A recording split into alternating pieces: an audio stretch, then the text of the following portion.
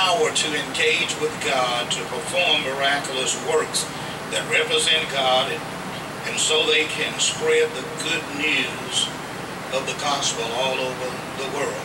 That's why you and I are saved. We want to be distributors of the gospel all over the world. Distributors of the gospel all over the world.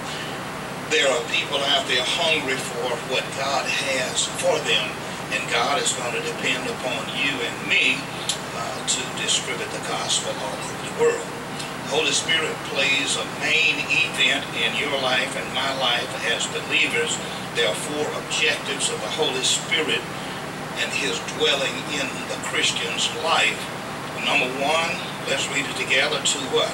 Exemplify his person. Number two, to experience his power.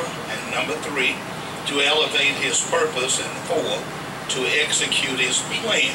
Now the Holy